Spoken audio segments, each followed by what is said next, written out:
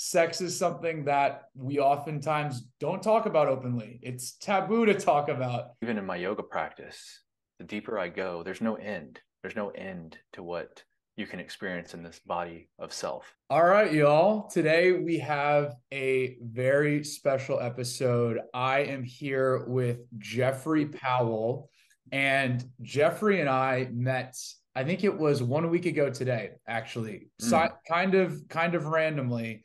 We met at Chop Shop in Dallas. That's Chop Shop, right? Chop Original Shop in chop shop, Dallas. yeah. It is it's a health food place. They make really delicious bowls.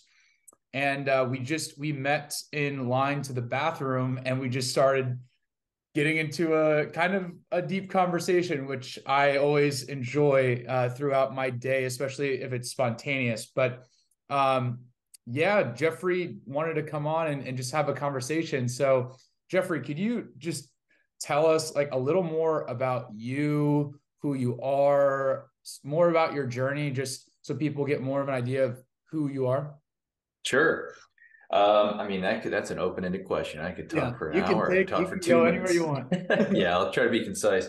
So nothing's random. You know, you'd made that comment about our rendezvous, but everything is coming together in this orchestration. And so that day I was really open to just my flow. And you, among two other people, came into my experience that day that all were kind of related just to kind of our own progress or spirituality or, whatever anyone wants to call it.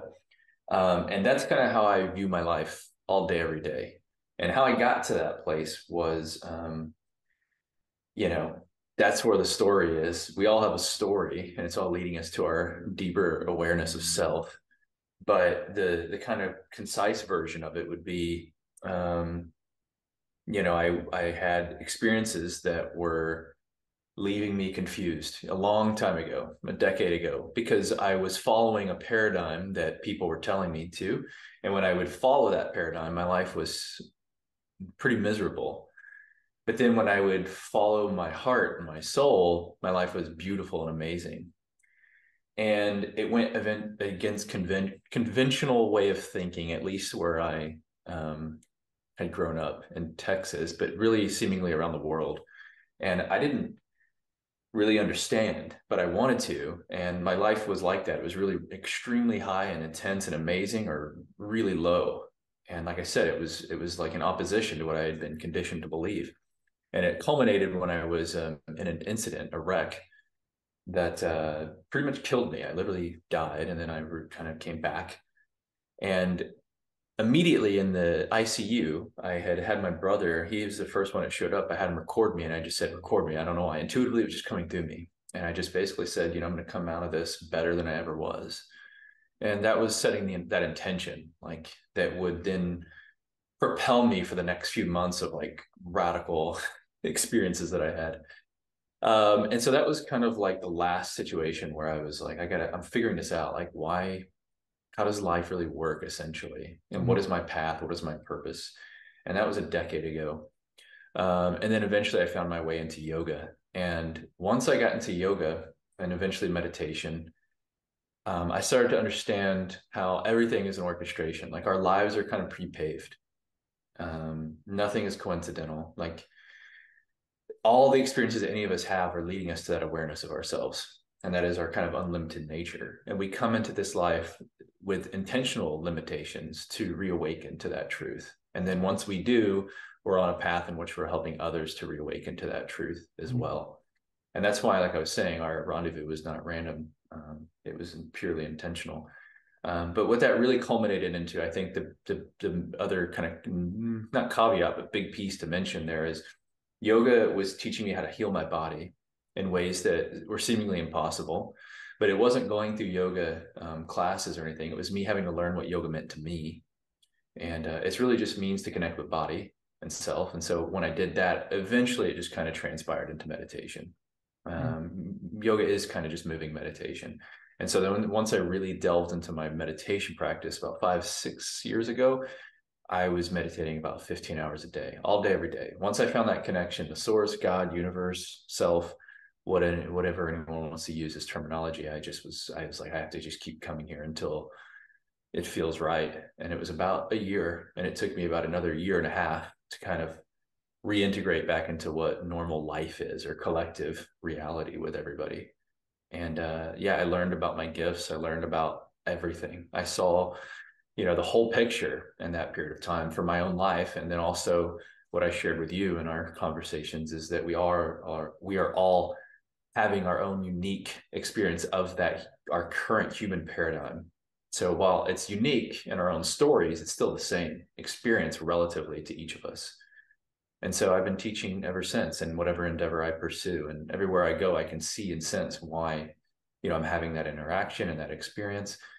And when I first was sharing this with people years ago, it was like, man, it seems like so much work. It's so cerebral. And it was like, no, I mean, it's like once you know something, once you know how to walk, if, if we were adults, we learned how to walk, and people are like, man, it seems so hard. Like so much effort goes into that. Once you know something and you do something, it's just second nature. It's part of nature. Yeah. Natural flow. And so that's just kind of like what my life has been like. And in the last couple of years since Corona, a lot more people have become more self-aware. And I won't get to that right now, but when I was still meditating a lot, there's a collective consciousness that we all are, essentially. And anyone can tap into it and kind of sense what's happening around the planet at any given time. Yeah. And I could sense that something was coming. I didn't know exactly what it was, but then when Corona happened, I could feel it was the same thing. And I could feel it was for our collective purpose and intention to kind of come together, but also really go within ourselves individually, so that we could also understand who we each were, and then how to relate that to the collective. And it's just a shift that's happening. It's all for our betterment. It still seems like chaotic, and if you look at certain pieces of it, but in the big picture, it's for our collective awakening and harmonious eventual state that we will be in. Is that 5 years, 10 years, 50? I don't know, but this is part of it. So yeah, I think that answers it. Yeah, absolutely. That's a good introduction to your headspace and where you're at, and a little bit about your journey. When we were in line for the bathroom, I remember talking to you about the power of the breath. Yeah. And I remember asking you if you're considering, or if you've ever been to a Vipassana retreat before, because I just applied to go on a Vipassana retreat. And you talked about the breath, and you mentioned that, third eye meditation, Wim Hof breath, thinking about your breath, or bringing bodily awareness or mindfulness. It's all part of the same rooting of self-awareness, self-ascension through the breath. Yeah. So I was just hoping that you could talk more about the breath.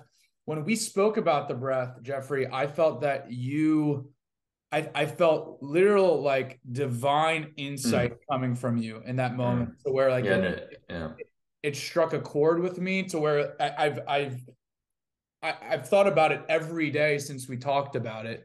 And it's had both a conscious and subconscious effect on my overall processing framework and well-being. So particularly how you spoke about how the breath can be self-healing from a bodily standpoint and an emotional processing standpoint, like our physical state and our spiritual state, how the breath can heal both of those things. When we root ourselves in our breath, we can bring awareness to our bodily sensations, what needs healing, what needs work. But then also the breath can heal our own insecurities and trauma and processing, and like our spiritual brokenness. The breath can be a solution to both of that. So I would love for you to just speak more about that, because you delivered such great insight before. Sure. There was a lot of energy coming through me when you were saying that. So yeah, it's a big asking, and and I will, let me preface it with this, in case somebody wants to understand, and this is what we're all doing. When I say this stuff, it's just most people aren't aware of this. But we're all kind of conduits for source, God, universe, whatever. But most of us are in our heads, or we're in our limited being, and we're only flowing a small portion of that. Sometimes when we're aware that we're doing it, we might feel it, like excitement or, tingling sensations on the surface of the body, or internal energy flow. I'm aware of when it's happening and being called through me, because I can feel the different energy that moves through me and where it moves through me. And when I was learning all this, I didn't read anything. I went through a yoga teacher training and we read a few books, and, teacher that I went through, he was more like a power yoga, like nothing that I was really drawn to. It was more of just like realizing that all the experiences I was having up until my life were like, there was more to it than what was on the surface. And my whole life, I felt like there was this depth that I was always going to that nobody understood. Yeah. And so then when I went through the teacher training a decade ago, it just opened my eyes a little bit. It was just like seeing that I could peer beneath the surface and there was more people there. And so it just gave me that space to do that. And so when I started doing all the meditation, and this is related to what you're saying with the breath and the yoga, I didn't know what to do because the injuries of my body were so extensive. And if I was to go through traditional yoga, whether it be vinyasa, hatha, power, yin, restorative, like I did some of those classes, I took less than 10 classes ever, still to this day. More so in the last year because I've been partnering with some people and stuff, but I just knew there was one thing, and that was I'm going to give myself, space, an hour a day. And this started 9 years ago, just to breathe into my body and to allow it to show me. And I didn't even really know at that time consciously that that's what I was doing. I just knew I needed to give myself space. And before all that, I'd been working out. I'd gone to the gym since I was 17, 2 hours a day, for years. I was huge. I was 240 pounds. Wow. That was my like meditation, for most of my life. And I would do extreme sports, but those are different. Those are surface. Those are external primarily. Yoga and meditation are internal. Yep. It's a completely different relationship to the Yep. body and the breath. And so in all of my working out for all those thousands of hours, you're breathing in certain patterns, but it's a pattern. Like it's a pattern in itself. It's not intuitive, and it's not coming from the inner space that's within us, the divinity that's within us. And so when I started to give myself this space, I would intuitively find myself doing things like movements and whatnot. And then, my awareness started to expand. My conscious awareness started to expand. I started to see myself beyond my body, my mind, and it just continued to get deeper and deeper. But what was interesting when I first started, it took years to draw those parallels. Like it seems so obvious once you go somewhere, once you've been somewhere, once you've done something, you're like, yeah, it's so obvious. It's like elementary. But when you're going through the process, it takes time to like draw those conclusions and really draw those under those connections and understanding. And then it wasn't until I did that whole year where I was doing like 15 hours a day where I realized, oh, this is everything. Like this is where my source is. This is where my truth is. And I kept going there periodically, but then like leaving it because it just wasn't clicking all the way. And most people do it in some way, like they might take baths, they go to the gym or they run or whatever, where they're giving themselves space to be with themselves and the clarity is coming through. But they don't necessarily understand that it's where all of them is coming through. And what I mean by that is, and I'm going to answer your question, this is all related. People will, get that clarity, but then they'll go and they'll play out that pattern. And for a while, it could be days or weeks or months or even years sometimes until they finally have some kind of retreat or something that then resets that pattern and allows the new source to come through them. And then they go play that pattern out. And then they come back and then so on and so forth. That's what I was doing in my life to an extreme degree. That was my path, like to understand what I know now.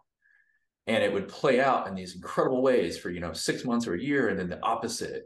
And then I would go and do something in my life and I would be a new person. And I would always have these new groups of people. And, like the transformations of Jeffrey, the iterations that I have been, has been lifetimes of people in one experience, and I'm only in my 30s. But what I've experienced is literally like 50 plus lives already. And it was because I knew I was supposed to experience these things to consolidate and explain in a more concise way for people to understand the simplicity, but also the complexity. It's this kind of paradox or duality of what you were getting into, which is the breath. And so what I was essentially saying to you in all of those experiences, it was the breath. The breath is the anchor. It is our first conscious connection or controller of ourselves to allow our true selves to come through. That's why if you think of anything, whether you're giving birth or you're working out or you're running or whatever, it's like breathe or breathe in this way. But people don't really understand the complexity of it because it's just kind of overlooked. It's like, yeah, of course I'm breathing. Yeah. I'm breathing, I need to breathe. And most of the time we relinquish that control to our, atomic or autonomic. Yeah. It's like your And heart beating.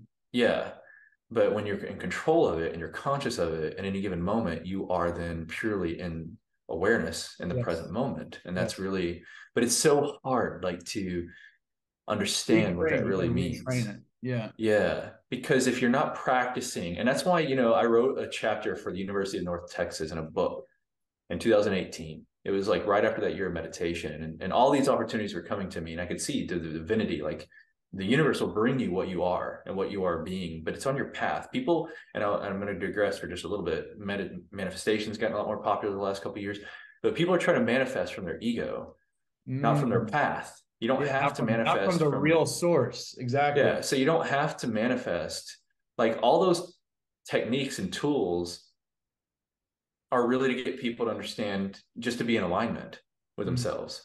Because when you're fully in alignment, everything's just unfolding all the time. But then when you start getting into ego and you're like, I want to create this, and you can do that, but is it from your highest path? And I Yeah. won't go into this subject right now entirely, but the point is that, all these techniques are taking us back to what we are eventually all becoming, and that is in our true harmonious path with self, and therefore all those around us. And then the universe will conspire to bring those things together that are also in harmony to fulfill your purpose in any given time. And then you just are kind of enjoying your ride. It's like, Yeah. oh, I'm just this vessel, and I'm enjoying this persona that is Jeffrey, and the conversations that I'm having, and it's always new and fresh in a different way. And but when we're trying to control it too much, then, we're not. And I'm not even saying out externally, even internally, people will try to control it in their manifestation. And so, yeah, the main point is breath is the anchor. And a lot of times, and especially when you listen to manifestation stuff in the last couple of years, it's not really talked about that much. People will use so many different techniques and stuff, and none of them are wrong. It's just that breath is really Yeah. what should be the anchor in everything, every single thing. Yeah. For me, I think since we talked and you kind of sparked this within me, and I will say that another thing is that you gave me a lot of clarity about was that we are the ones who have to come to our own awareness. We are the ones that have to come to our own solutions. You are a healer. You do healing work and coaching work, and you help people in a direct relational way. But I think you are spot on with your mindset because you help people find the solutions themselves. Yeah. That's what we all need to do. But in terms of the breath, one of the things that you helped me identify for myself in that same spirit is that by grounding myself in my breath, by Yeah. taking as by really challenging myself also to take as long and deep breaths as I can, right? To go against the conditioning of our normal breath, which is just short spurts in the background, and Mm-hmm. to really have mindfulness of long breaths. What it does, Jeffrey, is it boosts my awareness.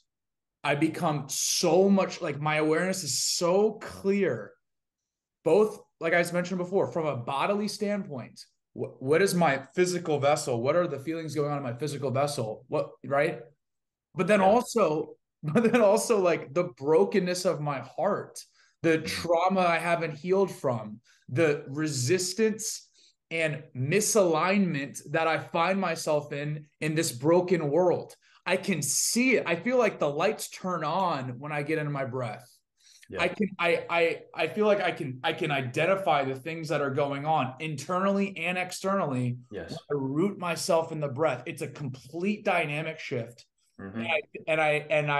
I just I thank you as a brother on this journey for enlightening me to that, because it has had a transformational difference in how I've approached life, and also it's been a therapeutic relief Mm-hmm. Yeah. for my own processing as someone who struggles with anxiety. So I thank you, brother, for that. Yeah, of course. I did. There was some energy coming through me as you were saying that. If you want me to Sure. translate what that is, as I mentioned, I don't think, like I just let it come through me. When I'm interacting with people, I can feel the energy. And I said this, and I want to make it clear again for people that are listening in case they're curious, like, what do I do? And other people do this as well. And when I can feel it coming through, then I just give it the space and it comes out. And that's what meditation is. But you're doing it for yourself. But once you do it long enough, you realize how, like I said, you're being asked for from other people to do the same. And everyone's doing that mostly or somewhat in different ways. But like I said, when you go into the real nuanced subtlety of it, you're aware that everything is energy and you're aware of what is coming through you and for the purposes. So as you were saying that, I could feel it. It was on my left side, which is more the feminine. But what it really is that this is the best way to say it for anybody that's listening or you. What we see in the world is what's still within us. Mm-hmm. And I told this to you on the phone the other day. It's like our perception of reality, even in our closest relationships, partnerships, life partnerships, soulmates, we're still only overlapping. It's never a full Yes. perceptual experience that is identical. Otherwise, Yes. we'd be the same person. And what we see in the world is what is still within us that we are shifting within ourselves energetically. And as we do that, those people and things will come to us and we'll recognize them for what we had already done in ourselves. And then we are helping those people to shift, which then goes so on and so forth to each subsequent person that they come in contact with.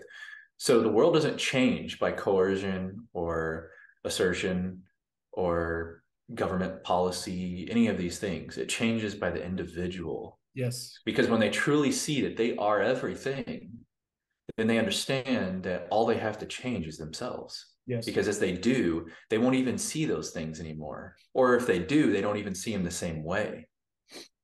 Because it seems so intense when you're in those states. Like, oh my gosh, there's this thing wrong. And you had mentioned it in some of your commentary, like what's going on with the world and this and that. But if you hear me speak in the beginning, I was telling you that this is the best time ever because we are collectively coming into harmony. But it doesn't seem like that if the person hasn't done that within themselves yet. Yes. Yes. I totally agree. Yeah. So also another thing I wanted to talk about was sobriety. So I am currently, for the most part, living a pretty sober lifestyle. I will occasionally like socially drink, but to be honest, I'm craving it less and less. And I'm really just trying to prioritize my health. So I was curious, Jeffrey, if you could talk more about how you've mentioned that sobriety is a big part of your life. And I I just want to bring a discussion about the benefits of being sober and how it's actually good for us as human beings. And and just how that's helped you in your life. And so if you have anything to say about Sure. sobriety. Okay, so I was never addicted to anything. So I'm not like when I refer to as sobriety, that's not really an experience for me because that's just my default, like the amount of substances that I've used have always been very intentional. They've never controlled me. So like for example, in college, when I had friends that wanted to drink, I would do it periodically.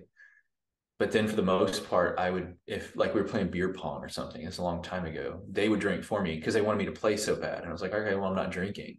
So I would drink so seldomly as far as alcohol is concerned.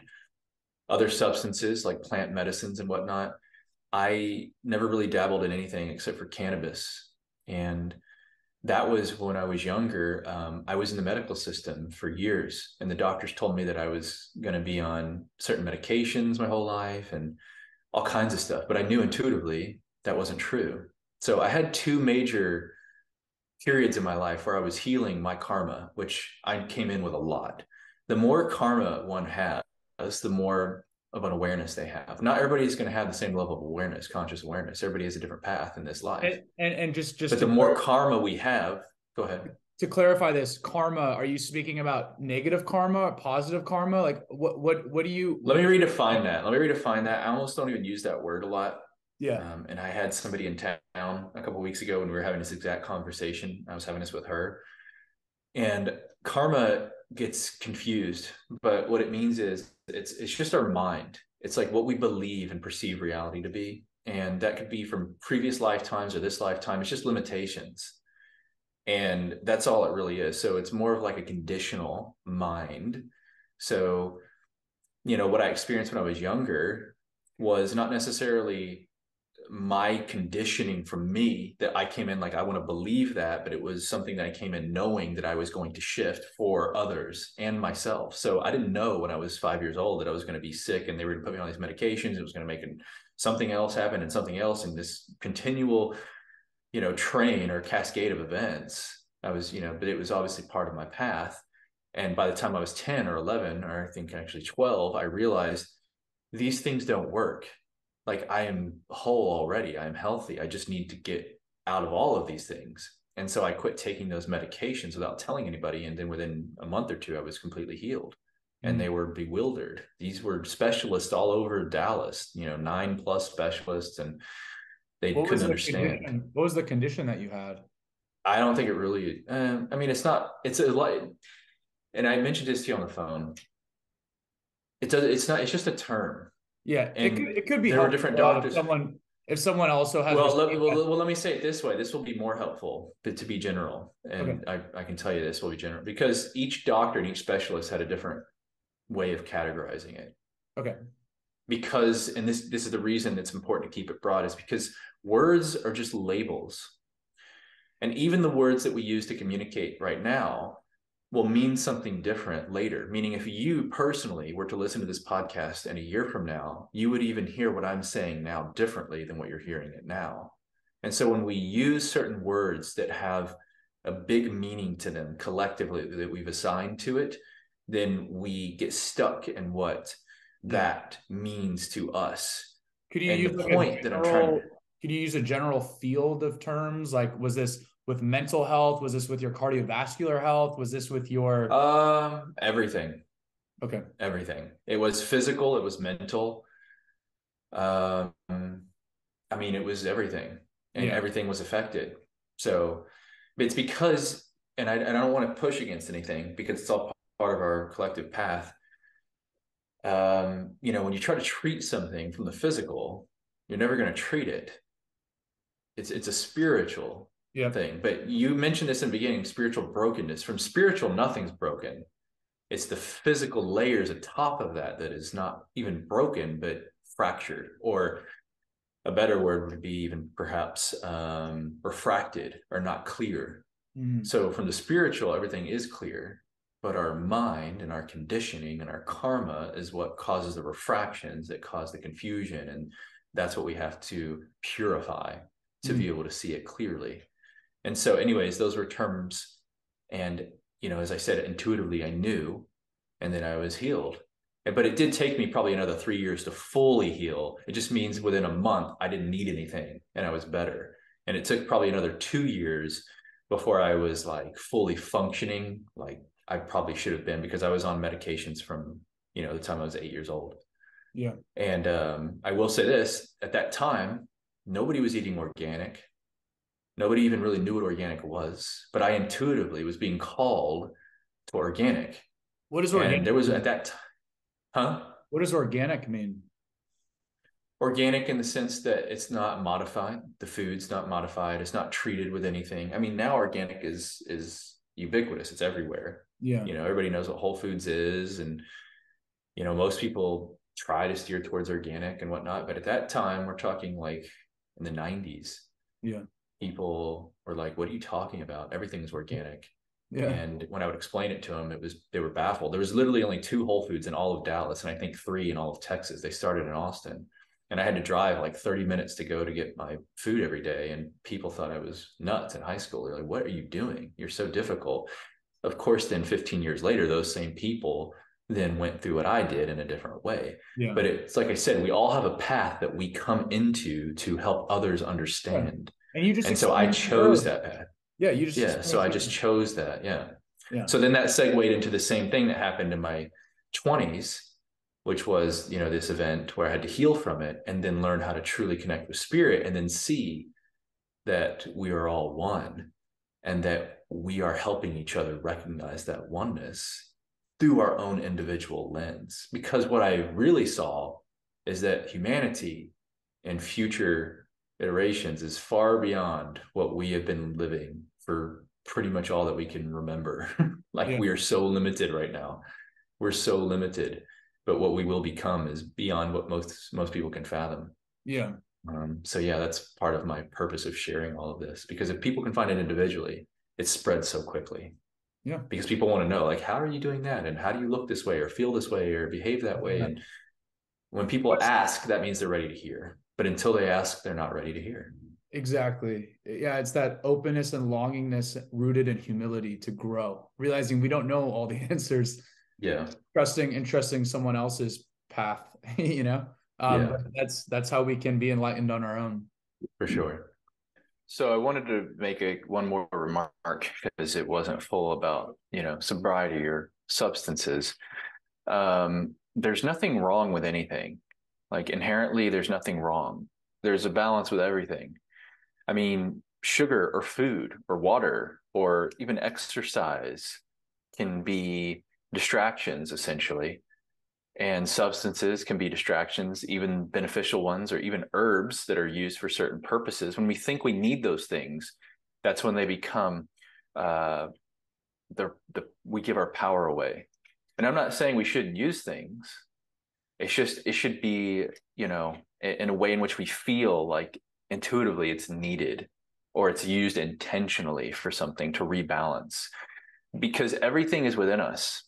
Everything outside is a projection of us.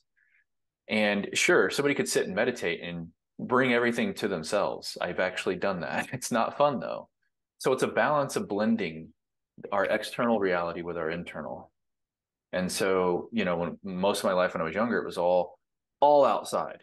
And then it was for a year all inside. And then it was a blend. And then I was understanding like where does that blend and what do I want to experience in that blend? And if we use something, we feel like we have to have something, then we're always going to have that thing.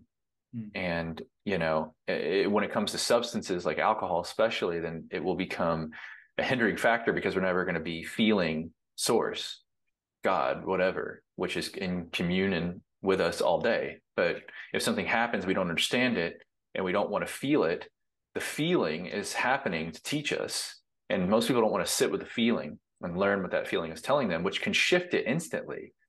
But what's crazy is any instance that something is happening to create that feeling, if somebody is to understand it as quickly as they allow it, the thing that they thought that they didn't want that created that feeling will change almost instantly. But people don't know that. And so they delay it for years, sometimes and decades. And then when we use something, then we delay it too, or then we think we need that thing to understand it. So even plant medicines, which can be beneficial if somebody has a lot of resistance and there's a lot of clearing that needs to be done, or they need to interact with spirit in a different way, then people will get caught up in those things as well, in a different way. But like I said, it could be food, it could be exercise. I mean, it could even be too much meditation, even, I'm extreme and I didn't need to do all that, but I experienced things in that period of time. And, I talked on the phone about this that were beyond physical, like I've never done plant medicines and they were similar to what some people that I've known that do them or shamans have expressed in those experiences. So you don't need those things to have those experiences, but it takes more Yeah. time to get there. Yeah, I Point think being is there's nothing ever going wrong. It's just always knowing that we're on our path and we're just trying to find better flow with it. yeah, So I think one of the beautiful things that we talked about previously about your walk and being sober is that you don't need to do psychedelic drugs to experience ego death. You don't need to be under the substance of any sort of plant medicine or any sort of medicine really to achieve a plant state medicine. to achieve a state of enlightenment or love or deeper consciousness. These tools are all available to us. and there are natural methods for us to access them. So I think that that's important and needs to be said. Another thing I wanted So yeah, I like I said, I'm not, and I want to make it clear that there's nothing wrong with anything. If it feels somebody's called to it and it's part of their path, but the truth is they aren't necessary too at the same time. So just yeah, to know that, I yeah, think is what's important. So yeah. yeah. So okay, so another thing I want to talk to you about, Jeffrey, was your thoughts on Christianity, on Jesus, on the Bible, all of these different things. We live in a very religiousized world in the United States and also Texas, very Christian dominant. And I would love to hear your take on Jesus. I know that's very broad. You kind of look like representations of Jesus in the way that America has portrayed him, even though he was a Middle Eastern brown guy. But would love to hear your take on Jesus, what Jesus means to you, what your opinion on Christianity is, and you can kind of take this any way that you feel called. That was the most energy that you've summoned through me yet. Wow. Wow. It's Jesus, it's not me. So yeah, but just to explain what the experience is like for me, if anyone is interested, um, it's energy that goes up through my channels in my body, and Eastern or yoga tradition will say it's like nadis and different types of channels, but it swirls through my body and it'll resonate in different areas. But what you were just doing there was coming through my whole body, all the way up to my crown. And what you were asking before was just on my left side, which is predominantly feminine. So what you were just asking was everything in my essence. So wow. And this is why I like doing this, because when I'm doing this work with people, I'm just a conduit for energy, and so I'm receiving and flowing energy. I'm not having to push energy. I'm not having to pull energy. It's just flowing. And so I'm almost like meditating essentially Yeah. while No interacting and resistance. giving. Yeah, exactly. So great question. I'll have to share my experience, and I'll try to keep this short. When I was younger, I grew up where everyone I knew was religious, Christian, but it didn't resonate with me. And I would tell people like I'm spiritual, and we're talking like 5, 6 years old. I would go to like Bible school and some stuff, and it was always Yeah. like Tell very him, negative. tell him what you told me when you were 3, what you told your mom. I thought that was a funny story. Which one? I mean, I said a lot to her when I was 3, but I think the first, like I was always introspective and inquiring about life. Yeah. And I think when I was like 3 or 4, I remember very vividly sitting in her lap. It's probably 4. I was sitting in her lap, and I was like, I don't want to die. And she was like, what do you mean? And then I started asking her like, well, what is life? And I started getting into Christianity, and I was asking questions about like, what if people don't know? Jesus. What if they don't find this, and what's that? And so then that started this whole progression for years of like questions that I had. And I would ask pastors and people that were very religious, and none of these people had answers for me. And I was like, what the heck? So I felt like for most of my adolescence that I was like literally the only person in the world that didn't understand, but yet I didn't want to just say I did. I couldn't say that. It didn't feel right in my essence, in my soul. But then finally, as I started to progress, and all those things were happening simultaneously, like with illness and stuff. But then as I started to heal and connect with that truth within me, then those things started to shift. And then the world started to represent that and show that to me. And other people that were, somewhat more connected, or at least understood themselves in certain ways. And it was like in hindsight, they were awakened people, or at least on their path to that. And so then what was interesting about religion is like once I got to probably in my 20s, I was having these conversations with people that were just normal at that point about life and religion too, and it was still coming up in my experience. But once I got past that, about 5 years ago, rarely do I have people come to me about religion. Rarely. Like this is the first time I've been asked that probably in 4 years. That's because it's still something within you a little bit. But my experience started when I started to see the truth of everything, when I was meditating all the time. And you can just feel truth. And I'll say it this way. 9 years ago or 10 years ago, when I first started doing yoga, I had taken like one class before that wreck, But then, and it opened me up so much that period, I didn't even realize it. But then after the wreck, when I first started doing yoga on my own, I started to have visions that would just come to me. And I talked about this on the phone with you a little bit, but these visions were not visions that you can perceive in our current physical reality, because we're perceiving 3D in a two-dimensional plane. We're not really seeing much.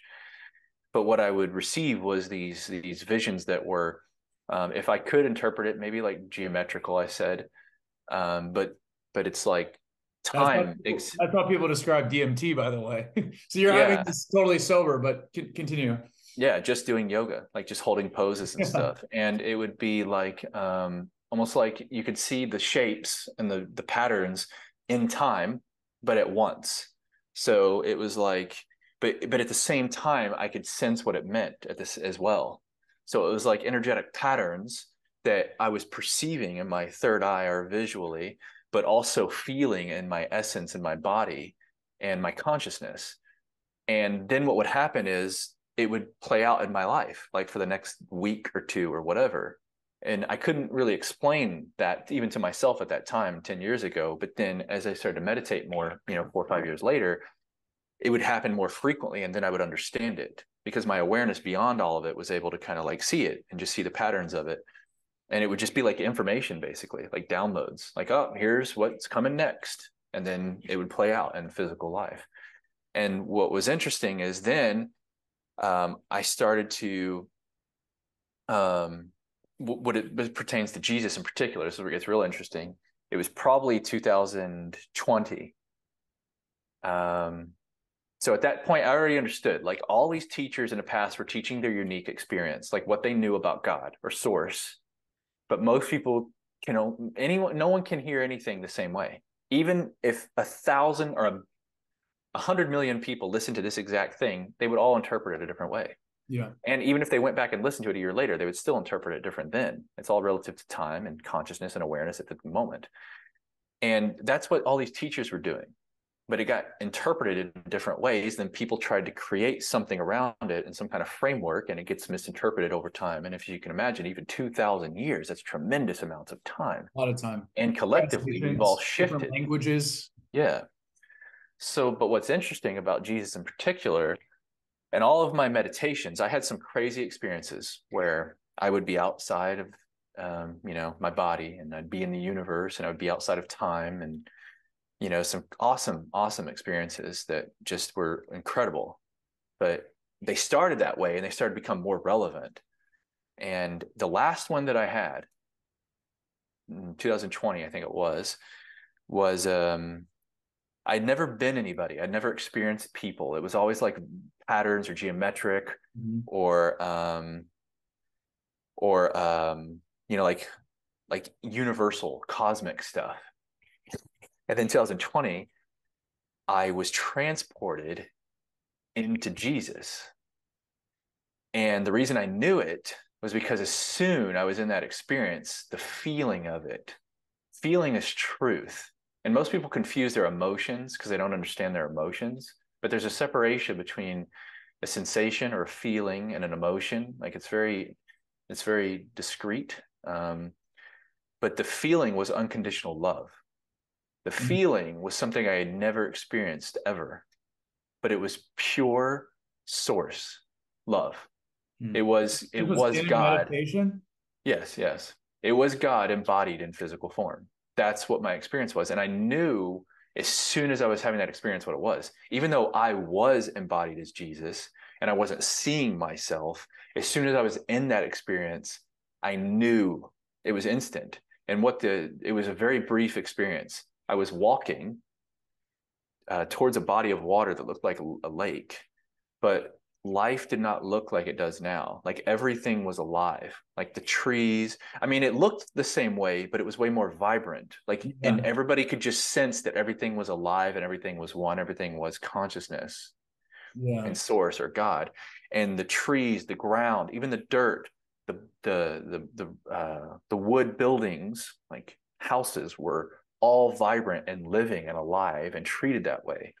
And these kids were running up to me and wanting to hold my hand. And we were walking towards this village, and there was this big body of water, and the water looked like it was its own consciousness and alive. And all of it was so incredibly beautiful. But for me, what the experience showed me was unconditional love. Unconditional love, which is God, which is source. But it showed me how to embody it. If I didn't have that experience and that meditation, I wouldn't have known what it really felt like to embody that. Yeah. And then once you have an experience, that's the only thing that we can ever understand. Not words, not books, not gurus, only our own Our experience. own And so experience. that experience showed me that. And then I knew for sure what I had already cerebrally or intellectually known, which is that we're all here to find that relationship with God or unconditional love. And that's the whole point of being human in this physical form, in this time and space, because we're eternal beings. And this life is about that reconnection with God, with source. But most people confuse what that really means. And they're trying to follow all these rules and Yep. books and texts and people. You don't need any of that. Anybody could go sit with themselves for a period of time and find it and Yep. know what it truly means. Yeah. And then they would naturally express it through their path that they are intended to have. Yeah. So, Do, yeah, so do you believe Jesus is God incarnate? Like Jesus is God? everybody is. Mm. Everybody is. But wouldn't you say that we have sin within ourselves and Jesus was man without sin? No? What's your take on it? Sin is the same as karma, and that is conditioning, beliefs. Like if we think we're just this one human, then we're already conditioned to believe that we are limited. But if we believe, or if we can see that we are everyone, there's no separation. There's only one source. There's only one source. There's only one source. Whether you call it God, universe, there's only one source.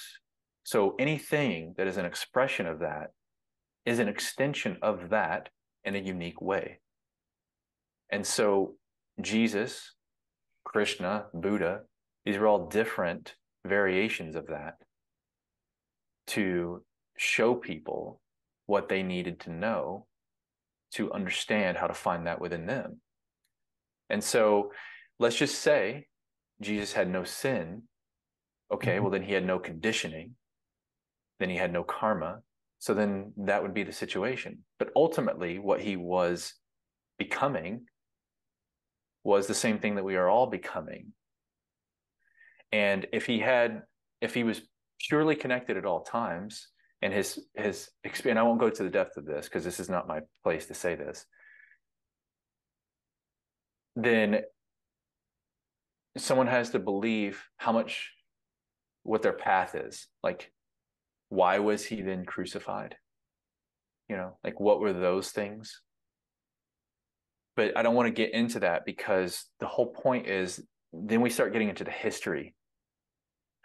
And the history isn't that relevant. It's the message. It's the message that's relevant. Yeah, the narrative. And if you start getting into interpretation, then you're losing the point. And that is that it's within. That it's within. And I'll say this from my own personal experience. Whenever I'm in pursuit of something, I can tell when it's no longer resonant within me. And I only know that by how deeply I continue to connect with it within me. But if I was always going outside and asking for, even if it was my soulmate or if it's my, whomever, or book or a guru, you're always going to that person instead of finding it within. Yeah. That's the whole point. Because when we're truly whole on our own, then our life is continuously unfolding to give us a little bit more awareness of ourselves. There's no end to it. There's no end to it. Even if I was to go meditate again for another year for 15 hours, I would still be evolving even after that, coming out of that, even if I had more clarity. Yeah. Because there's no end to our evolution. If there was an end, then we wouldn't be eternal. We wouldn't exist to begin with. Yeah. There is no beginning, there is no end. No human, no life form will ever see that. That's the point, because we are here to continuously evolve in a linear or perceived linear way. It's not really linear, but it's perceived that way so that we can have this experience, because the experience is the point. It should be joyous. It should be fun. And Yeah. it's not serious. This is all just for understanding, but Yeah. it should be fun, and it should be fun to talk about and understand. But, last thing I'll say about it is it gets serious sometimes, when people are confused. Yeah. And when they're confused, they don't want to be confused. And so things become more serious. And it's like, I got to understand this, and I don't want that to happen again. And, all that. And like I said, the deeper someone's conditioning or karma is, the more awareness they will have. But it's important to understand that, like, joy and love and, happiness and all that is the point. So if it's not fun to do or to share, then share another way. Do you You know, read I do you read go the ahead. Bible at all? Like as a Uh, text to help you experience God? no. So what's funny? Here's two things that's interesting. My previous partner, we were together for a while. When I was doing all that yoga and meditation, she had been teaching yoga for 15 years. And when I was having that, she was the only person I was really talking to at that time. And if it wasn't for me being able to talk to her about some of the experiences, I probably wouldn't have kept doing it because it was so extreme. Yeah. It was like I was having experiences that I never heard of before, and I didn't understand it completely. But when I would talk to her about it, she would relate it to her background in yogic philosophy, and it would make sense because she was like, "Yeah, that's like this," and I would draw those two things and be like, "Okay, this isn't just some random experience I'm having. This is related to other stuff that people have taught and been around for thousands of years." And then somebody that's in my life now, um, she actually, her and I have a podcast.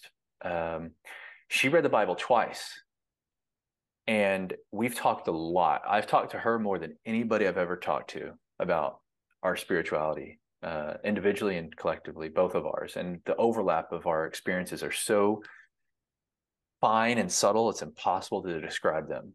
But her and I have talked a lot about the Bible because she's read it twice and related to my own experiences.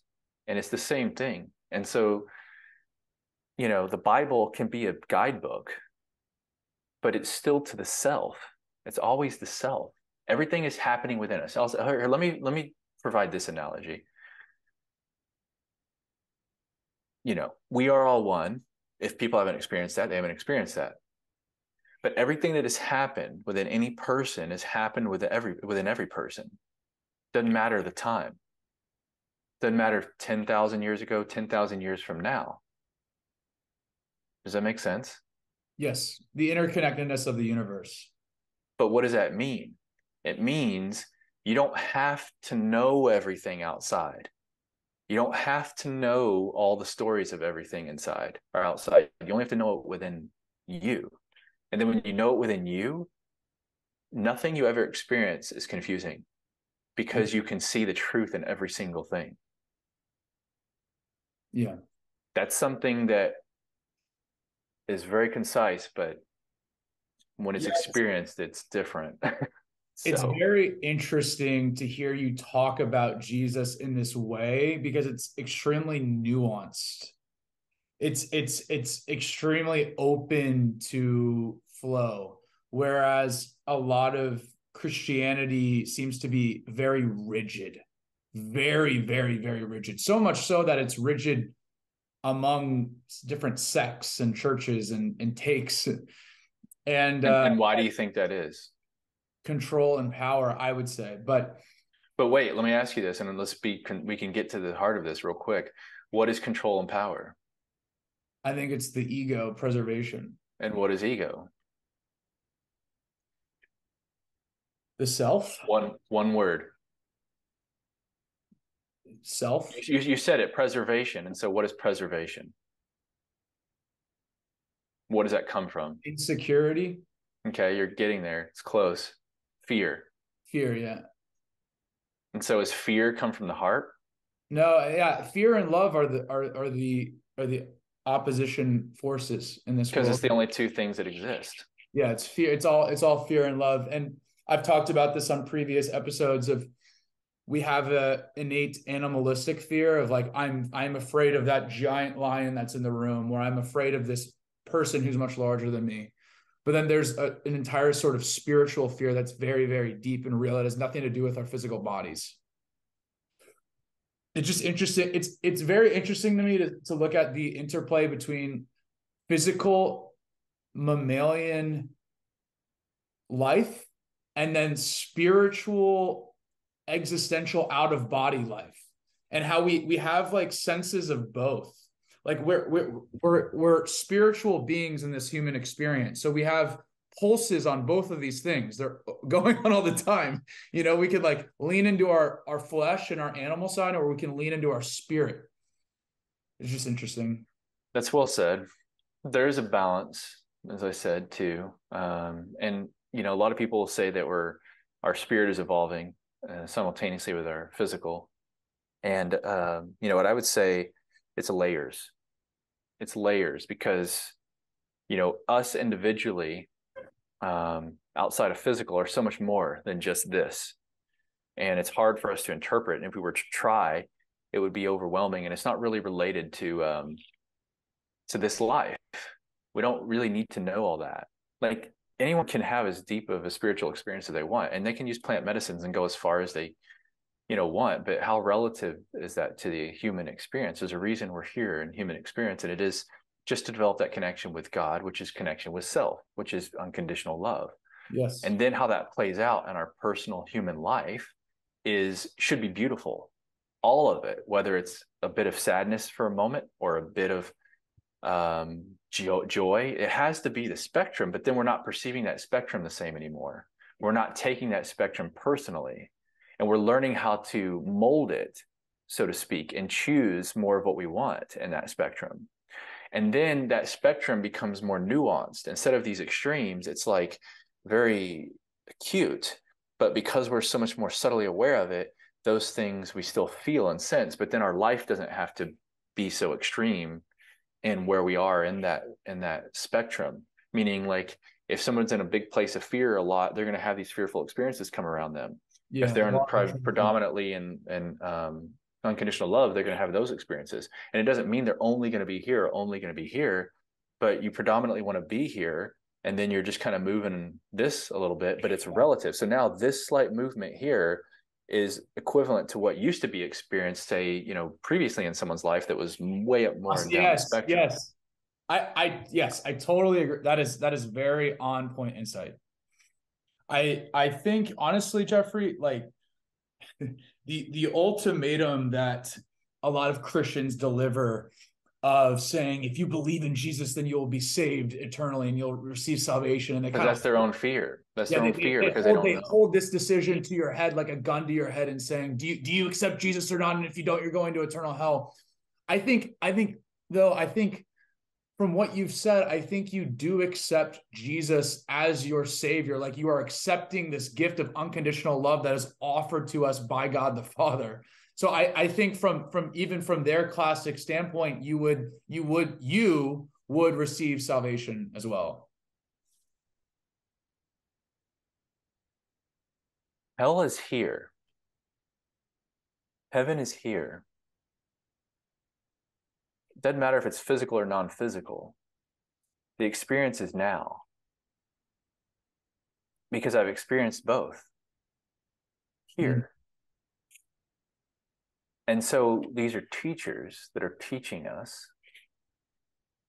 The salvation is within ourselves. And so we can ask these teachers to show us something that we're wanting to know, right? And so for me, Jesus, what it means to me is so personal because of my experience that I had, that I could have never had in any kind of church or person or religion. It was nothing outside of me. Nobody could have ever told me any stories. I could have never gone to church for years to have the experience. It came from me within myself. And before that, like I said, I never experienced an individual person, but I experienced him in me, and I knew that all was within me before that, but I especially saw that in that moment and felt that in that moment. And so if I would have been going to church my whole life and it would have all been like, do this or that, or fear and whatever, I would have always been in that state of fear that I had to do something. But when I experienced Jesus, I didn't do anything. Yeah. I was what I was doing for so long, just clearing my mind, karma, conditioning, sin, what everyone wants to call it, and allowing it to come in.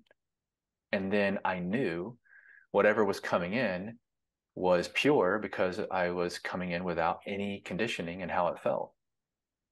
And so to have that personal experience with what that embodiment is my experience with God, source, unconditional love. And so however it physically expresses doesn't matter. Why is, like you said, why is there so many different interpretations of Jesus physically? No one really knows. No one really knows what that embodiment is. But the embodiment doesn't matter.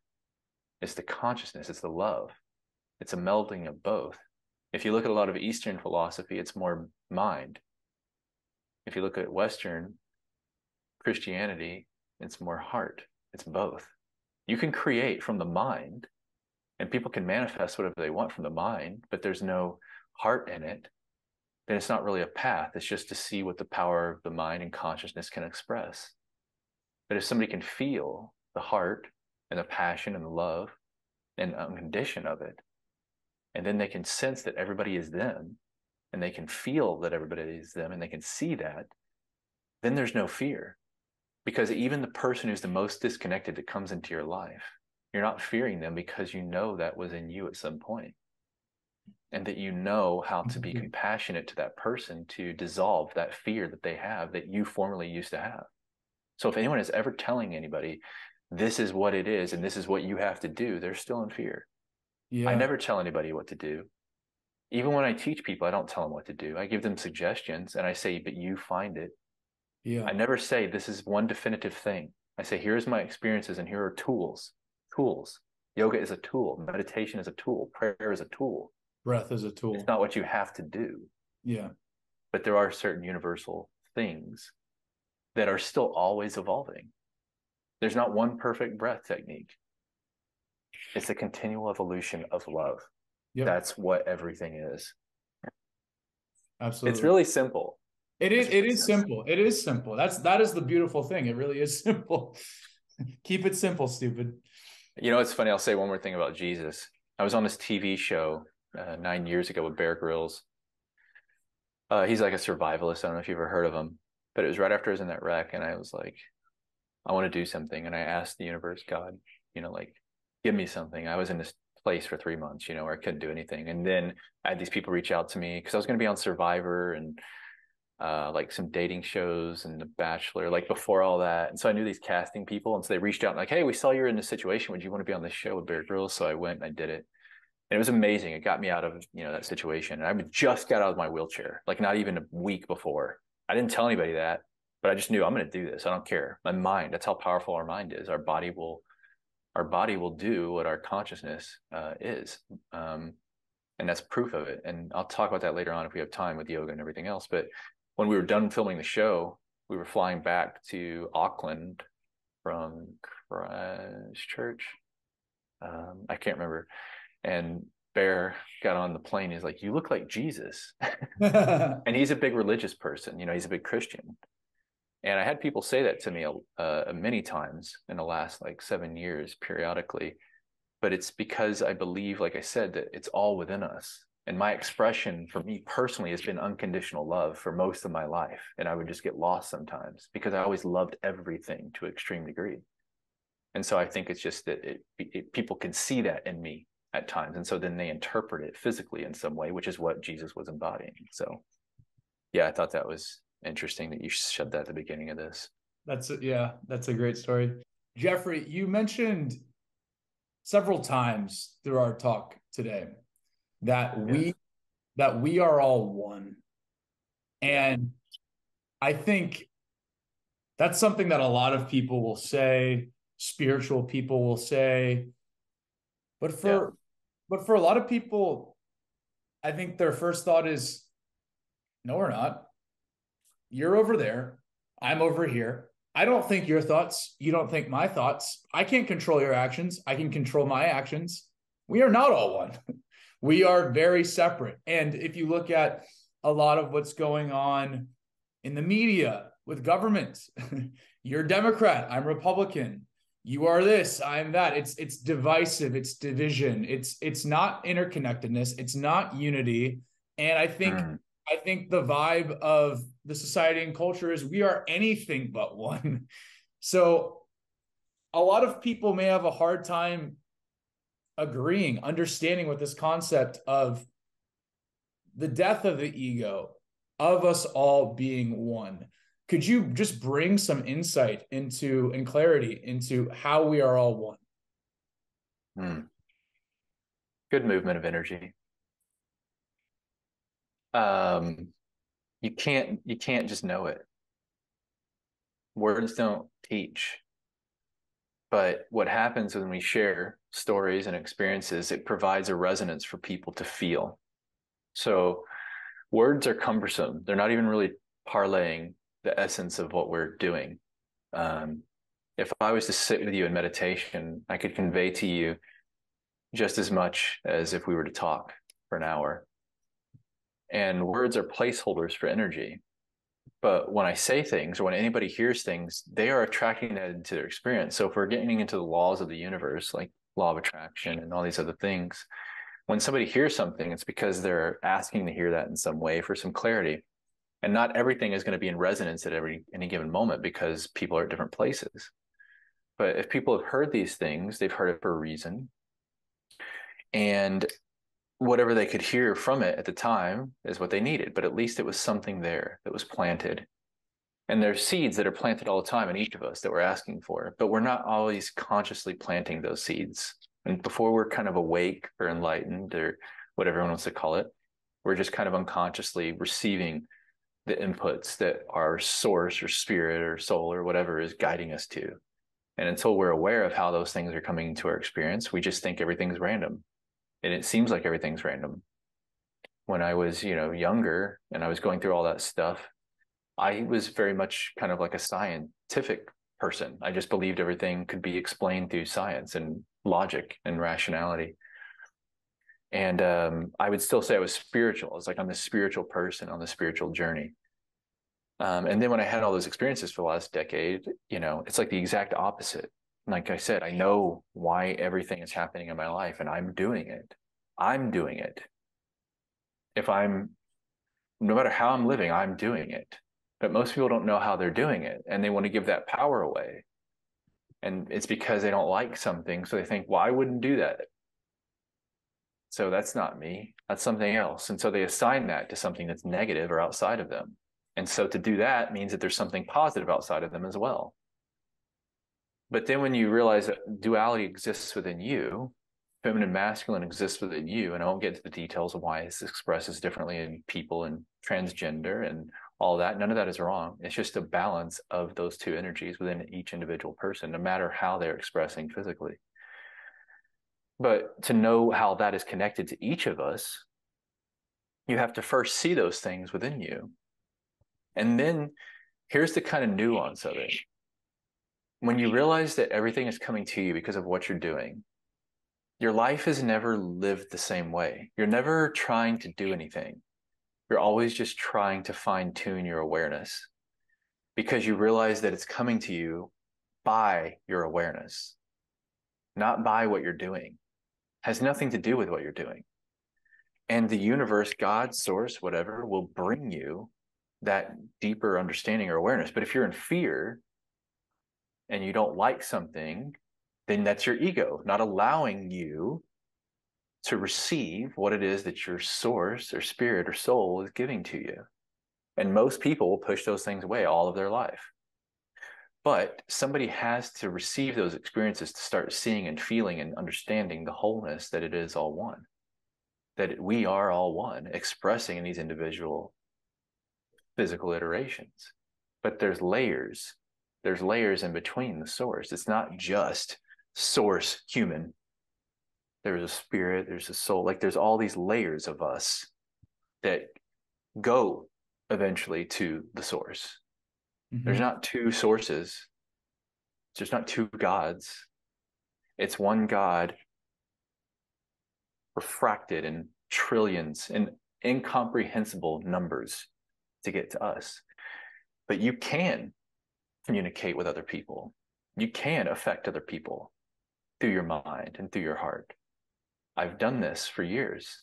I've had people say things to me that I wanted them to say, like exact words, exact phrases. I've affected the weather.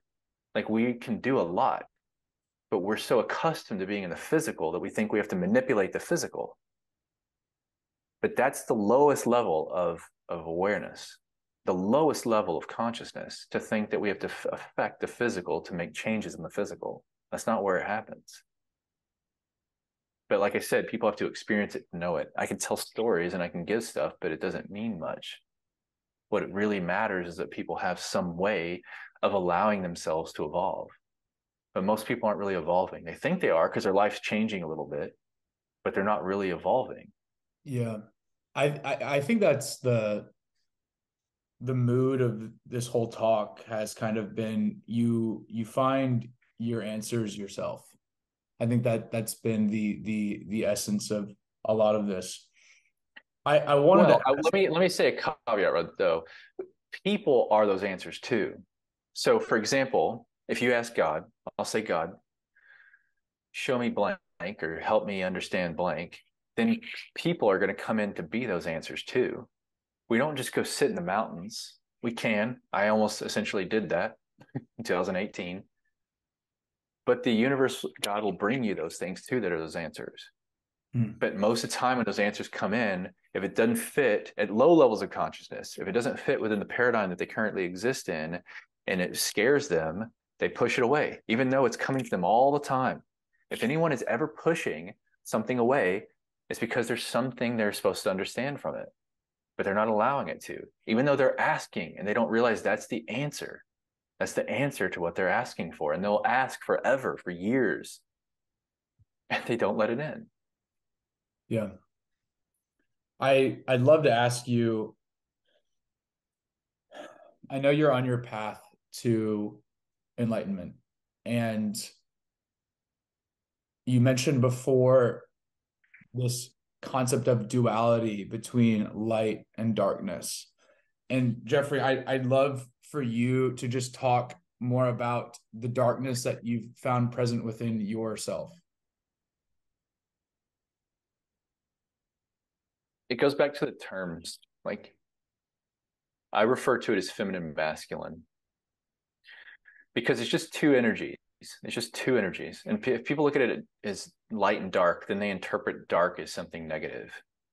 But if you look at it in a different way and you look at it as feminine and masculine, it changes the concept and the mind But and the any paradigm of the mind. any any sort of negativity within yourself. Do you experience that still? You must, right? Like any sort of like Well, negativity. what would you define negativity? And so when you feel you're very aware now, you're very spiritually aware now, but you can still experience fear, you can still experience negativity, you can still experience low vibration. So I'm just curious if you could talk about the and struggles, like the struggles that you've had, like, you know what I'm saying, like if you could give some context into all of that Yeah. Well, negativity that you've experienced, still even being in this state of awareness and the path and seeking love and all these great things that you've highlighted. You're still a human being, you still struggle, you're yeah. still imperfect. So could you talk more about that? I'll say it from, perspective that'll be different than kind of what you're asking, but from my personal experience, um, like for example, I'll say this: when I come into presence with somebody, their energy is within me, and then it'll express. So if I'm not doing this like I am with you, and I come into contact with somebody, that energy will come through me in some way, and I have to express it, and it'll be clarifying, Mm. even though it may have been something I already experienced. And so then, however I express it and I put it out into the universe or into the world, is for clarity for other people. When I get caught up in my own desires that are coming not balanced from heart and mind, then that's when I struggle because I'm trying to make something happen. But what the point is, we don't have to make anything happen. If we have a desire, it means that it's already happened. But people are trying to make it happen because they want to define the path to it in some way, because they think it needs to look a certain way because of their conditioning or karma or sin. That's what the balance is. So when I struggle, it means it's because I'm trying to make what I've already seen that's happening for me through a desire or vision. I'm trying to make it happen. And so when I try to make it happen, then I'm in resistance. And it doesn't mean it doesn't happen, because it still does happen. It just means it happens at a lower timeline and a lower vibration. But what some people do is they stay in those way low dense timelines for long periods of time. And those things that they still want to happen will still happen, even if it's 10 years later.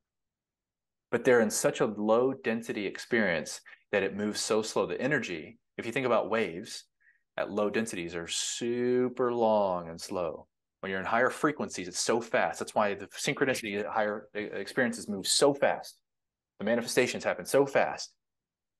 So it's very easy for me or anyone who's practicing these things to realize, oh, this is happening so slow. What am I trying to make happen? What do I have to let go of? It's always a letting go. It's never a doing.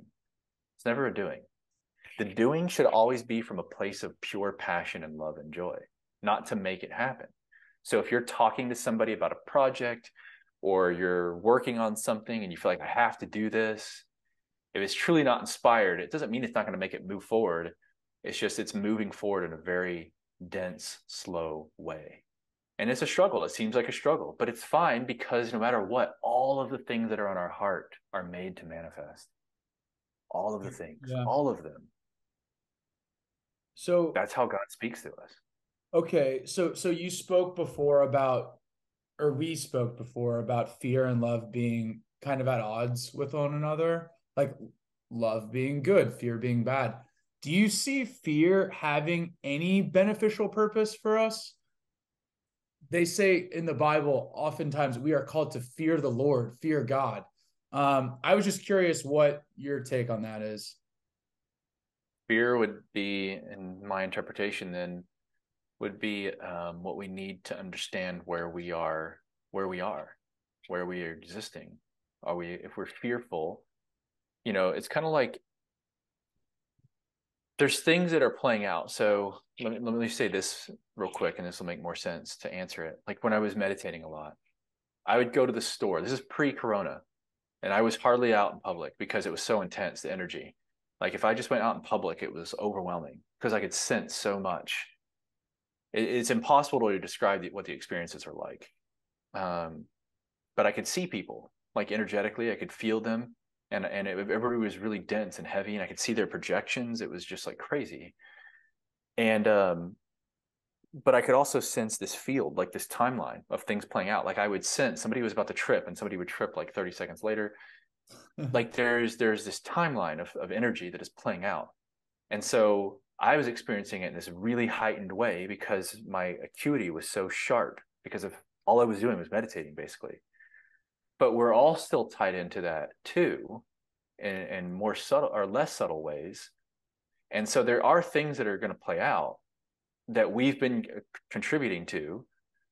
And so in a moment, if we feel like something's off, it's a difference in fear. It's not fear, it's sensing. This is what I was talking about earlier about sensations. People confuse sensations and emotions and fear. And like there's all these things that are kind of like grouped together, but people have never been able to separate them and understand them. And so fear, if it's true fear, not because of something like that's imminently happening that they can sense, but it's a true fear, if somebody can recognize it's because I don't understand or I don't like that, then there is something for them to understand from it. But if they're sensing something, that's really like, oh, there's you're saying that fear can be an indication of something that needs to be learned. That's I think really interesting. And here's why. Because when I was in those places, especially when I had that Jesus meditation, for probably 3 months, all I could see was love. Nothing. I could see the perfection of everything. I could see the perfection of everything. I could not see fault in anything. And I knew it was all perfectly orchestrated as this play for people to have that understanding in themselves. So it'll never go away. Fear will never go away completely. Even in 500 years, no matter what future timelines or versions or iterations exist, it'll just be way more subtle, way more subtle. Like what we would experience now would be relatively so extreme. If somebody was to experience it from the future to now, they'd be like, that's crazy. I can't believe they were living that way. Yeah. Same as if we were to go back maybe 3,000 years and be like, what? That's crazy. Yeah. It's a relative experience, but it's a Exactly. guidance. It's a guidance of our own individual limitation that we fear. Yeah. We fear outside of us and then within us. My take on it with fearing God is having a total respect and adoration for this higher being of unconditional love, like we talked about, right? To not, because when you fear something that has control over you, when you fear something, that thing that you're fearing, the reason you fear it is because in your mind, you're giving it priority. You are subordinate to the thing that you fear. And I think the only thing that we are really called to fear is the Lord, by basically saying that we are to be subordinate to this higher unconditional love. And that's really the whole point of life, right? Is to flow within that state of unconditional love. So that is my take on the question. But the last thing that I wanted to ask you about before we wrap up is sex. Sex is something that we oftentimes don't talk about openly. It's taboo to talk about. It is it's a big part of our lives. It is literal like life creating. But I feel that it's something that as a society we it can be kind of amorphous and hard to really grow in, know what's right, know how to experience it fully. And Jeffrey, you are a very introspective person and you've thought a lot about these concepts. So I would love for you, and once again, super open, you can talk about this however you like, however you feel comfortable, but I would Mm-hmm. love for you to just give some insight into sex, best practices, whatever it may be. Sure. It's a blessing to be physical in our own being and to experience our own bodies. And a lot of people give that away. Like, they don't really understand their true complexity of their bodies. And, even in my yoga practice, the deeper I go, there's no end. There's no end to what you can experience in this body of self. And, a lot of times people, they're experiencing their body in the most intense ways through that experience, whether it be with self or with another, because it's such an intense experience. And there's a lot of energy flow in that experience. And so there's so much I could say about it, but to understand the body of the self first, then you understand your connection of your body with somebody else and deeper and deeper ways. And so the endlessness of the self expression or understanding is the same endlessness of the expression understanding with another. And so if someone is doing that with themselves, meaning they are continuously going and delving deeper into their own physicality, and that's where a lot of spirituality misses. There's just more cerebral or even heart focused, but they really bypass the body. It's mind, body, spirit, which spirit to me speaks through heart, but also comes through both. And, heart being unconditional love. And so the body, is often overlooked, but that's why yoga is such a powerful tool, because consciousness is expressing in the body too. So if you're opening your body, you're also opening your mind.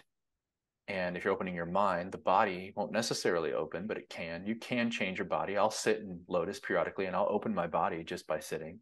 But I had to be able to do it first in my body to be able to do that in the opposite or reverse.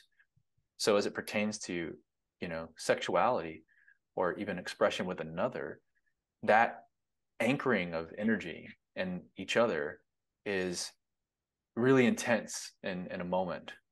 Like it's happening in, moments, maybe it's 5 minutes, maybe it's an hour or whatever it may be. But that level of connection or intimacy happens all the time with everybody. But the level in which we are open and connecting is often limited, except for in those physical acts together. That's why when people are physically together, stuff blows up. Like all this stuff comes to the surface for both of them, because it's the only time that they're really maybe even connecting with themselves process. or another. And so then all this stuff comes up and these relationship things come up, and then it's like all this stuff to the surface. But when somebody understands themselves and they are connecting in these other ways that are intimate before the physical, then when that physical happens, it's a progression, or if not, similar to what's already been occurring between those two people. And I won't give specific details about my own personal experience, but I can say generally from my experiences that I have had experiences with people physically in that way that's, connecting with another, pretty quickly. But then also I have had deeper, intimate experiences soulfully and spiritually before ever engaging in any kind of physical activity, even if it's not sexual. And it's because of the soul connection, or the connection between the two people and the intention. Because from my experience, there are people that we are intended to rendezvous with. Like there's a lot of people out there, and we rendezvous with different people. Some of them could be one person or another, but there are some specific people that do come in that we knew we were going to have rendezvous with.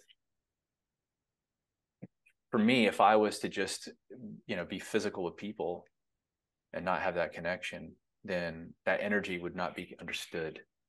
And then I would be receiving a lot of their energy. Like I just said, I'll give you an example of my own personal experience. Most people don't even know this. If I interact with somebody, even this interaction, once we're done and I meditate later and stuff, there's going to stuff that's going to come through me as a result of our energy. And we're not even in person. Yeah. So imagine people that are intimate and they don't really have a connection with themselves. They don't really with the other person. Their energies are fueling each other in ways that they can't even interpret their own energy and their own self, let alone what's coming through the other person. So there's nothing wrong with sex. There's nothing wrong with it whatsoever. Have you It's ever just, felt guilt after having sex, like maybe like with a casual encounter or watching pornography or anything like that? Have you ever, or like maybe when you began the sexual journey, a lot of people feel guilt. Has that ever been a part of your story? I mean, that would have to be so long ago that I never really felt guilt. If I try to recall a story from the past, a long time ago, I was always very aware of my, you know, like I try to think back to, my first sexual encounter was with my first love. And before that, and we were pretty young, but before that, I had women that were trying to be intimate with me and I wouldn't even touch them. Like I just never was really that kind of person. I always knew from a young age, like that's just something that's very sacred to Yeah. me. I could feel that. And so I never engaged in those things. But it's the same thing with, like we were talking about earlier, with substances or anything. Until we're aware, we're not aware. And there's nothing wrong with that. So it's leading us to our awareness. So even if somebody is to be intimate with 1,000 people, in 5 years, it's fine. It led them to where they are now and understanding who they are now. And there's nothing wrong with that. So it doesn't matter if it's watching it or, whatever way it's helping them to understand themselves. It doesn't matter. There should be no guilt there. There's nothing. Guilt's not real. Guilt's not real. It's just a word. It's just a word that we associate with a feeling that we think other people are experiencing. Yeah, that we But it bring just means that we don't awareness feel to. good. Yeah, yeah. But we I should never feel good because the past is leading us to what we need to know now. So guilt is just a word that shouldn't even really exist. So yeah, in my own personal experience, there were certain things that I've just come to know as I intuitively did when I was just born. Yeah. I just was born into those understandings. So now, that's a very sacred act, and it can, in most sex, like, I don't, I've talked about it with people. People have asked me questions, but sex can be so much more than how most people interact with it or engage with it. Like, meaning there is a spiritual connection and interaction and experience that can be had through sex that is unlike what most people can even fathom. But you have to know yourself at that level before you can experience with another. Yeah, you have It's to, like, and that goes with love too. You have to know love first. You have to love yourself before you can love anyone else or be loved by anyone else. yeah, yeah. I mean, So that's well said too. So, yeah. yeah, But like I man. said, I go back to everything, kind of summarize it all. There's nothing wrong with anything. You know, why do people have interactions? Why do people have these conversations? Just for better understanding of self. But guilt, negativity, bad things, like it's just a perception at the time. It's all beautiful. It's all perfect. And everybody's always getting what they want. They just have to let it in. They just have to let it in. And we're coming into a time where people are realizing that and just don't give attention. There's one thing I could say to anybody, whatever's going on in the world that you don't like, just don't give attention to it Yeah. and change yourself, and those things will change. Those things will peter out. And if you feel like Absolutely. it's a responsibility for you to do something about it, if you feel truly called and it's joyous and it feels like fun to do it, then do it. But if it doesn't, And don't. don't. Don't. There's no Yeah. reason. Own your peace. Own your Yeah. strength. Yeah. Follow your joy, follow your bliss, follow your heart. 100%. Yeah. Well, Jeffrey, that's all I got for you. And that unless there's anything else that you want to speak about. But where can everyone find you? What are your socials? What websites do you have? I'd love to help you get plugged in with people. Yeah. So, this last year I've been doing a lot of things. I was doing retreats with Odette. Um, and that's something that I really have passion about. This last year I was doing probably like 4 or 5 different endeavors. And so I only have 2 things online, and that is my website, which has some of our yoga and meditation offerings, as well as some retreat stuff. And we don't have any planned right now, but that's yumiverseyoga.com. And then my social, which I use periodically, is just reffreyjobert, REFFREYJOBERT. And I share on there sometimes a lot, and I won't share at all. But the way I've taught people over the last 7 to 10 years is just they just come into my experience, and then I'll do that and I'll give attention to it again. And like I said, for me, it's the same thing. What gives me the most joy at any given time? And that's what I pursue. So when you came in that same day, there was like 3 people that came in, and it felt like, okay, I need to express this, and it's coming out of me, and people are asking for it. So I still work one-on-one with people. But I do plan on like making some courses. It's been in my intention for probably 3 to 6 months. And that way people can just go through some of these things that I feel like would kind of move them really fast with some of the breathing and meditation and yoga techniques. And then if they would want to interact with me one-on-one, they could. But it's also about creating a community, 100%. as well. So however that unfolds, I'm not really sure. And that's kind of what the retreats are about. It's a community, and it's fun, and it's uplifting, and people are learning and expanding themselves, but in a kind of joyous way, in a beautiful places too. So yeah. Well, That's it. Jeffrey, thank you so much for sharing your energy with me Of today. course. Likewise. Honestly, brother, like I am so thankful that we met. I think you and I are aligned in so many ways, and you've already been a tremendous blessing and motivator and friend Thank in my you. life. So I Thank thank you. you. Of course. Thank you for your Thank you time. as Thank you for well. your insight. I hope this reaches people and helps people. That's the goal of why I do this. So, For sure. um, but yeah, I hope you have a great rest of your day, man. Thank you. Thank you as well. I appreciate you so very much. And thank you for having me. All right. See ya. All right. Bye.